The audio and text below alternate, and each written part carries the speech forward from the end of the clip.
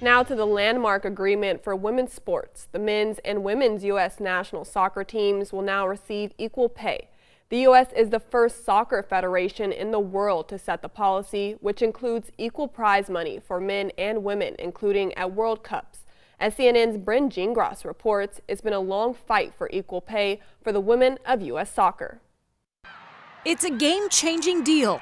I am just so incredibly proud of what we've achieved. In a new contract, U.S. Soccer Women and Men's Player Associations agreeing to equal pay for all players. This is just a really historic moment that will hopefully lead to meaningful changes and progress, not only here at home in the U.S., but around the world. Both men and women will now get around $450,000 a year. Commercial and event revenue will be divvied up.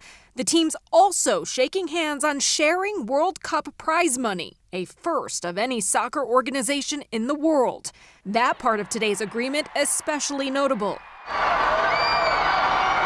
as the women's team clinched the last 2 World Cups, 4 overall. The men haven't won yet, but were still making more money just for playing.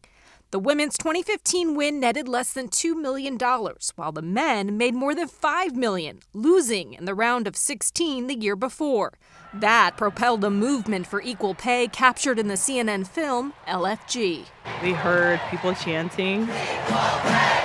Equal pay! Equal pay!"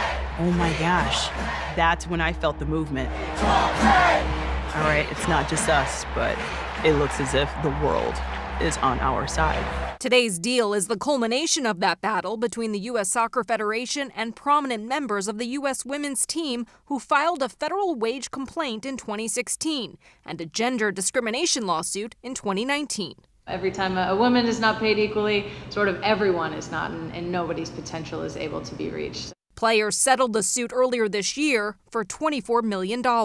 It is a huge win for us, for women's sports, for women in general, and it's a moment that we can all celebrate. The men's team backed the women's efforts in that lawsuit, and today player Walker Zimmerman saying, "Sure, there was a potential chance of making less money.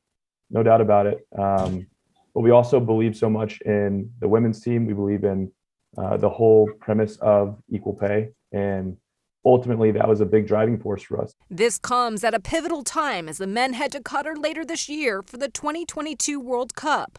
The hope is this deal sets precedent in international sports and beyond.